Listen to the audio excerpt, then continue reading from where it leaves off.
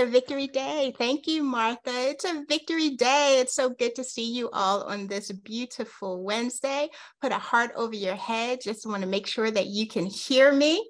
It's a victory day. Again, I am Pastor Shanon Murray, the executive pastor of VGC. Thank you for joining us tonight for Victory Global Fellowship, which is our weekly Bible study here in Zoom. I want to honor our lead pastor, Dr. Jazz, who was on sabbatical this week, and also Apostle Diane. And I also want to give a shout out to everyone who's watching us on Facebook. Just put it in the chat, wave to everyone who is on Facebook. So tonight I won't be before you long, but I want to talk to you about an interesting subject, a unique subject. We're going to talk about silence and quiet and rest. Silence and quiet and rest. So why am I talking about this? I have some selfish reasons, okay? When I look at my calendar, we're almost halfway through the third quarter of the year, and I'm already wondering where did the time go? If you ask me, summer was a blink of the eye. It's still hot outside in most of the US, but the fall season is right around the corner. I always say to my team at work that once you get past Memorial Day, once you get past July 4th, the year just seems to speed up. Before you know it, it'll be Labor Day and then Thanksgiving, and then we're at the end of another year. I hope I'm not stressing anyone out, but I just need to put that out there, right? So that's why sometimes we have to get off the grind and recalibrate. Sometimes that involves a vacation, a time away, or even a staycation, but sometimes there may not be an option. I know in June, I celebrated my birthday. I visited St. Croix in the Virgin Islands with a couple of friends. All I wanted to do that whole time was rest. But trust me, just 6 weeks later, that vacation is long gone. I'm already thinking when I can get away next time. But one thing we can always do is rest in our relationship with Christ. Put that in the chat. Rest in our relationship with Christ. So I'm coming to you today from the topic, room for silence. Amen. Room for silence. Put that in the chat for me. If you're watching on Facebook, put that in the comments. Our text tonight is 1 Kings 19, verses 7 through 14. Now, before we go to the scripture, I'm going to give you a bit of a background. So we have the prophet Elijah, the man of God, who is running for his life from Jezebel, who wanted to kill him. He went about a day's journey, and I do understand, he ran a day's journey on foot. There was no Uber, there were no cars. He ran on foot. He was in such a hurry to leave town that, he didn't even grab a donkey, right? So he went about a day's journey, and he said, and he literally had this conversation with God. He said, Lord, I'm tired of running. Just kill me now, right? That was literally his prayer to God. So he was physically and mentally exhausted. So he fell asleep. The Lord sent a ministering angel who woke him up and told Elijah to arise and eat. So Elijah ate and he fell asleep again. And we're going to look at the scripture. Again, we're looking at 1 Kings 19, verse 7. And it says, the angel of God came back, shook him awake again, and said, get up and eat some more. You've got a long journey ahead of you. The scripture says he got up, ate, and drank his fill, and set out. He was nourished by that meal. He walked 40 days and nights. Mind you, this is the same man who did a 1 day's journey, and he was about to give up the ghost. He told the Lord to take him away. But after being nourished by the ministering angel, he had the strength and the presence of mind to walk 40 days and nights. He walked all the way to the mountain of God, to Horeb. When he got there, he crawled into a cave and went to sleep. Then the word of God came to him, so Elijah, what are you doing here?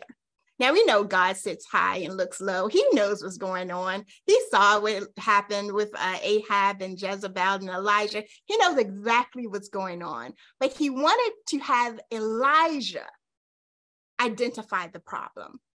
So Elijah says, I've been working my heart out for the God of the angel army, said Elijah.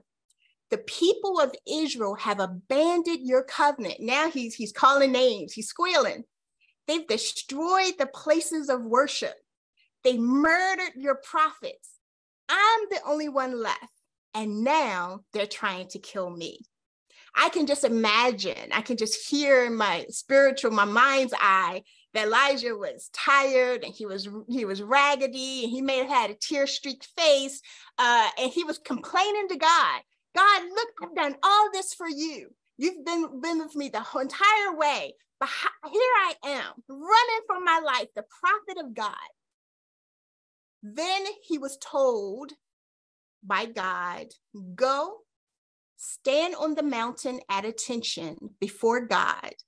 God will pass by. Amen. So the scripture says a hurricane wind ripped through the mountains and shattered the rocks before God. But God wasn't to be found in the wind, right?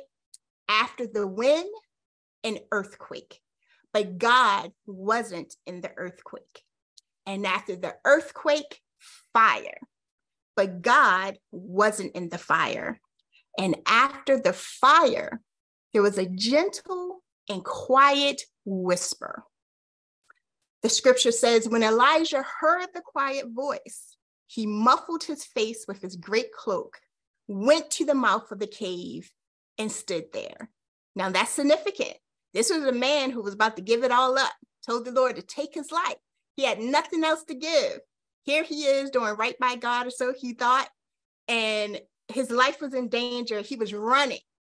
But this same Elijah, after hearing the gentle and quiet whisper of God, he managed to get himself together, straighten up his cloak. He went to the mouth of the cave and he stood there. Why? Because he heard the voice of God in a gentle and quiet whisper, and he needed to hear what God had to say. So there are a couple of takeaways from this verse. First, when the prophet Elijah went to meet God on the mountain of Horeb, he didn't find God in the loud, destructive wind or in the earthquake or in the fire. It wasn't until Elijah heard a gentle whisper that he covered his face and ventured out of the cave to meet the Lord God Almighty. The takeaway is retreating to a quiet place to be refreshed in God's presence equips us to go forward in faith. Amen. Let me say that one more time. Retreating to a quiet place to be refreshed in God's presence equips us to go forward in our faith. And I'll talk to you in a minute why that's significant. The second takeaway is all of these natural phenomena, hurricanes and earthquakes and fire, could at times be indicative of the Lord's presence. But the takeaway is God is not present only in extraordinary things. Now, I'm going to tell myself, anytime I hear something outside that's loud and noisy and I can't identify it, I immediately go, is that you, Lord? Is that you? For those who live in the DC, Maryland, and Virginia area, just a few weeks ago, there was a military situation and we had some military jets who had to accelerate while they were flying, and they literally hit a sonic boom. They broke the sound barrier so they can scramble and go fast. From, I don't know, for hundreds of miles, from both the Baltimore area down to Southern Virginia, people heard that one plane make a sonic boom. I was the one, and I know I wasn't the only one because I was on social media, who was like, is that you, Lord? Because I can't identify that sound. It was too loud. It was too miraculous. It was too spectacular. It had to be God. But while we're looking for God in loud and noisy and fancy shows of the miraculous, I want you to know that you can also find his presence in a beautiful sunny day. Amen. Do we think of God just when we have a glorious day outside, when the sun is shining and the temperature is right? And do we see God? But his presence is there also. So back to verses 13 and 14, a quiet voice asks, "So Elijah, now tell me, what are you doing here?" Elijah repeated what he said. He says, "I've been working my heart out for God, the God of the angel armies, because the people of Israel have abandoned your covenant, destroyed your places of worship, and murdered your prophets. I'm the only one left, and now they're trying to kill me." So Elijah's complaint was the same, but instead of being weak and depressed and telling on the people and squealing and being fearful for his life and asking the Lord to just take him away because he can't handle this woman Jezebel who's searching for him, he submitted his complaint to God. Amen. Put that in the chat. He submitted his complaint to God. How many of us, and I'm telling them myself, we just get filled up with so many complaints that we have to God, but we talk more about the problem than we talk about the person who can solve the problem. Amen. We just get caught up and flustered on what the situation is, but we never submit the situation to God. But Elijah submitted his complaint to God, who then gave him instructions on what to do next. The takeaway here is sometimes quiet is the best environment for moving forward, especially in our relationship with God. And I have another scripture for you. So Jesus himself modeled this by retreating to quiet, secluded places to talk with his Father. In Luke 5:16, we read, Jesus often withdrew to lonely places and prayed. Perhaps the key word there is often. So this was Christ's regular practice, and it sets the perfect example for us. If Jesus, who was wrapped in both humanity and divinity, needed time with God, who's the creator of the universe, what about us? It's rough out here. Put a heart over your head if you think it's rough out here sometimes. There's a lot of things that we need to go a certain way and it doesn't. The only thing that's keeping us strong, keeping us standing is our faith on God. It's rough out here. But then you have Jesus, who was both wrapped in humanity and divinity. He found the answer, and the answer was to spend needed time with God. Let me tell you something else about Jesus. I submit to you that as Jesus became more famous and acquired more attention, both good and bad, there were people who wanted to follow him because they found, Jesus Christ. And we know there were people who wanted to kill him. In fact, Luke 5:14-16 said, after Jesus healed the man, the Bible says Jesus instructed him to only tell the priest and no one else. But we know how that ended up. The Bible says, but the man couldn't keep it to himself, and the word got out. Soon a large crowd of people had gathered to listen and be healed of their sicknesses.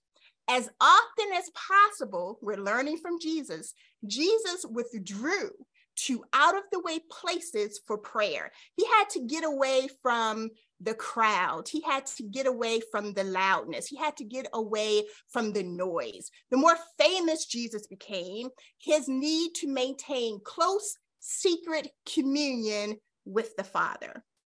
Now, most of us aren't famous, but we are busy. But let me tell you what we do, right? Me and you. I'm not just talking about you. I'm talking about myself. Let me tell you what we do. Can I talk about it? Put a heart in your head if I can talk about it. Put a comment in Facebook comments if I can talk about it. The busier we get, the less we talk to God. Come on. Am I telling the truth? I see some hearts. The busier we get, the less we talk to God. Is that true or false? So here's a takeaway from that. The goal of faith, our faith, And we're called to grow in our faith. Faith isn't a one-time occurrence. We can grow it. The goal of faith is to bring us into direct, personal fellowship with God. That's what we're here for. That's what we were created for. That's our purpose. We all have individual purposes, but once you claim Jesus Christ as your Lord and Savior, and you acknowledge God as the creator of all universe, it is then our job to grow in our direct personal fellowship with God. How do you do that? You either pray your way into a deeper relationship with God, or you lose heart and ultimately give up on faith, right? And not just prayer, to grow in faith. And that's what each of us are called to do. We need to put in the chat, grow our desire to read the Bible. That's one. We need to pray. I mentioned that. We need to meet with other believers. Here we are. We're growing our desire to read the Bible. You showed up on the Wednesday night on a hot summer evening. I'm sure there were other things you could have done. Some of you just walked in the door from work. Some of you have been on Zoom all day and you're doing Zoom for another hour.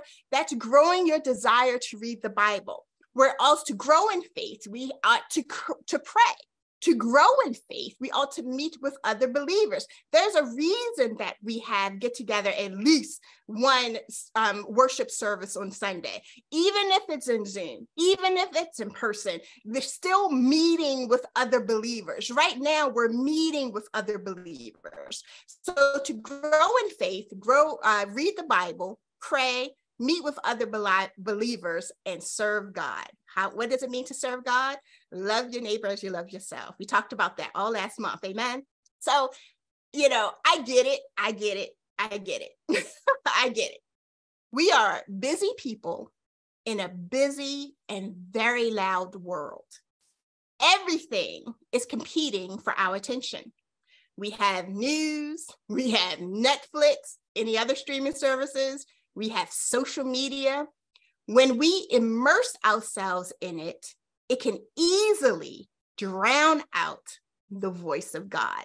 That's the danger, to be so busy, to be so distracted, to be so immersed what's going on around you, that it can easily drown out the voice of God. Elijah could not hear the voice because he was getting distracted by the hurricane and the earthquake and the fire. But when he settled his spirit, when he realized that even in crisis, God loves me. Even in crisis, he sent me a ministering angel. Even in crisis, he fed me. He provided me a safe place. He gave me supernatural strength to travel for 40 days and 40 nights. Even in crisis, God loves me enough to take care of me. When he thought about the goodness of God, amen, that's when he grew in faith. That's when his strength got stronger, amen. So we have to find, me and you in 2023, we have to find room for silence. And as I mentioned, that's today's topic, room for silence. We have to find room for silence in our lives so we'll never miss God's gentle whisper. Amen. So there are 3 spiritual benefits. There are more. I'll focus on 3.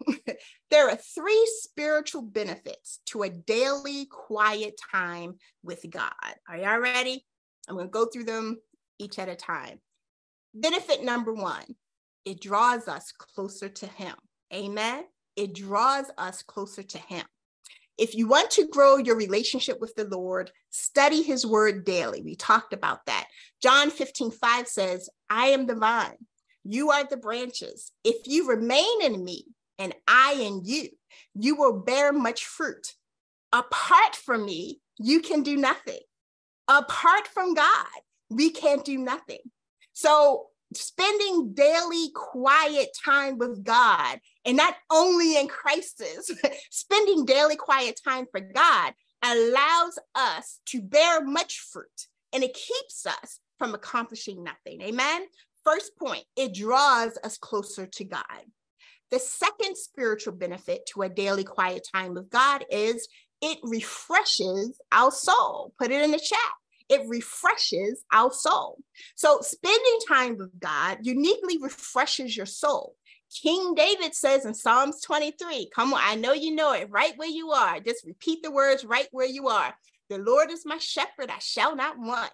He maketh me to lie down in green pastures. He leadeth me beside the still waters. He restoreth my soul. He leadeth me in the paths of righteousness for his name's sake.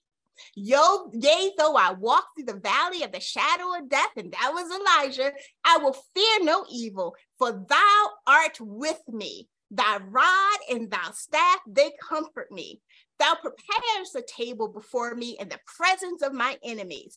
Thou anointest my head with oil, my cup runneth over. Surely goodness and mercy shall follow me all the days of my life, and I will dwell in the house of the Lord forever. Amen. Just saying that, repeating that old familiar scripture, it refreshes your soul. Amen. That's the benefit of a daily quiet time. I know some of us, we're so used to, if I'm spending time with God, then I have to do all the talking. Sometimes that's fine. And some of us are intimidated because we don't know what to say to God.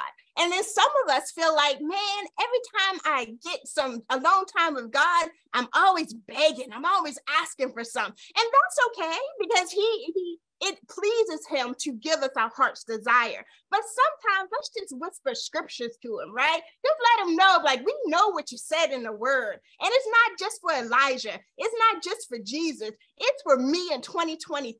Sometimes part of our time with God, we should use that time and just whisper sweet nothings to him. Let's recite Psalms 23. Let's show our confidence in what he can and he will continue to do in our lives. Amen. So spending quiet time with him refreshes our soul. And the third point is it restores our joy. Amen. Peace and quiet help restore joy. Amen. Some of us, it's a fruit of the spirit. Some of us are looking for happiness. You know, we can't promise you happiness, but God can promise you joy. And you get that joy deep down inside of you that only comes from Jesus Christ is sitting on it high. Nobody can take that away from you, right? So it's much easier to be joyful about the things the Lord has given you when you take time to appreciate his generosity. I'm going to tell him myself again. Can I do it? I would be in a situation, not as bad as Elijah. I would be in a situation, a crisis situation, and I'm literally praying to God, and I'm telling God, Lord, I need a quick work. Before I get into this office, before I have this conversation with this person, before I try to work this thing out that I thought about all night, nothing I could do about it, but before I do this thing, I'm praying for a quick work. You know, the Lord will grant my request, and I would just go ahead and walk into victory and didn't even look back and thank him. Come on, it's not just me. Put a heart over your head. Put a heart over your head. If you get so thankful for the deliverance, so thankful for the joy, you forget to look back and be like, Lord, oh, you did a thing and you didn't have to. You did a thing, right? So it is much easier to be joyful about the things the Lord has given you out of his generosity when we show him appreciation. Spending time with God lets you be joyful about the life you have. Amen. So there are 3 spiritual benefits. I've mentioned them. Let's put it in the chat. Number 1, it draws us closer to him. That's spiritual benefit from daily quiet time with God. 2, it refreshes our soul. And 3, it restores our joy. Amen. So, you know, if Elijah, now he was an amazing man of God who was even swept into heaven. He did not see death. He was an amazing man of God. You can have, and all of us, I'm grabbing strength from this. We can have moments of failure, but that doesn't mean that we fail. Amen. We can have moments of failure, but that does not mean we failed. So all the amazing things that Elijah did, that moment of failure, when that woman, Jezebel, sent people after him, and he decided to run in fear, That was a moment of failure. But the Lord, oh, he's so kind and he's so gracious. He still saw his soul. He still saw his purpose. He still saw Elijah. And that's how we want God to see us. Amen. We need to know God as deeply and as completely as we're capable of. And having a daily quiet time is one of the best ways for us to do that. So let me ask you this. I've been telling on myself the last few minutes. I'm going to ask y'all a question. Is daily quiet time part of your daily routine? You don't have to put a heart on your head. You don't have to put it in the chat. It's a thought question. But I want you to think about that. If it isn't, I strongly urge you, Elijah urges you, Jesus urges you to consider setting aside time to spend with God every day. Amen. What I love about the Bible is that it's a living, breathing document. We aren't supposed to look at it as if it's something that happened a long time ago. We're not supposed to look at it as if it's a historical artifact. It's telling what happened so we can see ourselves in the scripture. Some of us will see ourselves, something, bad stuff coming down the pipeline. We're going to run for it, and that's before we pray, we're going to run. That's what Elijah did. But he stopped, he steadied himself. He saw that God loved him. He saw that he sent him a ministering angel, and Elijah found the strength. So in that food that he ate, in that rest that he got, he was able to find the strength to lean on his faith to be like, man, this is not me. This is not what I have to do. The situation hasn't changed. As I mentioned, he had one complaint, said it with a whine, and then he had another complaint, the same situation. But when he turned it over to God, when he shut out all the noise, when he shut out all the loudness, and he was able to focus on the gentle, soft whisper of God, he found the strength, he found the faith to be who God called him to be. Amen. Your daily time with God doesn't have to be for a long time, but even starting your day with 5 minutes of quiet time can give great benefits to your relationship with God. And we discussed them. It draws us closer to him. It refreshes our soul, and it restores our joy. We have the power, spending time with him, we have the power to release life into our day. If I let it, I will go to bed stressed out, and I will wake up stressed out. If I allow it. But nothing is worth my peace. Amen. Nothing is worth my peace. Amen. We have the power to release life into our day. We say here at the victory churches that's represented here in the DMV, in the US, and Trinidad, and in Toronto, these victory churches, we say it's a victory day for a reason. What does that mean? It doesn't matter what it looks like. It doesn't matter what it feels like. We don't even need to look out the window to see what the weather is. We know because we have life in our body, we have breath in our lungs, it's still a victory day. Amen. So that is such an important affirmation because it allows us to command our day. Amen. That is a spiritual discipline that has saved my life many times. I know what my schedule looks like. I know what I have to get into that day. I don't want to do half of it, but I have the ability to command my day with prayer, with scripture, and with confessions, affirmations, or declarations. When you command your day, you are setting order. You are setting your day in order. You're not letting your day, your stress, everything that's on your calendar, you're not letting that run you. You are asserting authority. And by command, I mean, we can give authoritative, spiritual, and biblical orders over our day and our lives. Amen. It's a spiritual thing for us to say it's a victory day. We're automatically turning the day over to God. Amen. We're standing in our authority as people of God. We're standing on our spiritual foundation. We're standing on what the Bible says, and we are ordering our day and lives. The Bible says, and we know this to be true, that there is power in our words. So before you get overwhelmed, before you get too busy, just take a minute to declare over your life and the lives of your loved ones a few affirmations. What are some of those affirmations? Now, these are mine. You don't have to use mine. You can if you want. I told myself, in addition to it's a victory day, I said to myself, my best days are still ahead of me. Amen. I will live and not die. Amen. Sickness and death will pass over my house, and not me only, but the homes of my loved ones. Amen. I tell myself my affirmation is, as I give, it shall be given back to me. What does the scripture say? Good measure, pressed down, shaken together, and running over. I just don't say that scripture in church. Amen. That scripture gets me through my life. Amen. So retreating to a quiet place to be refreshed in God's presence equips us to go forward in our faith. Can I say that one more time? Retreating to a quiet place to be refreshed in God's presence equips us to go forward in our faith. We all get weak. We all get tired. We may not be running for our lives like Elijah, but we all may encounter something that we sort of kind of want to give our power over to the situation. We've been there. We might want to give our power over to the circumstance.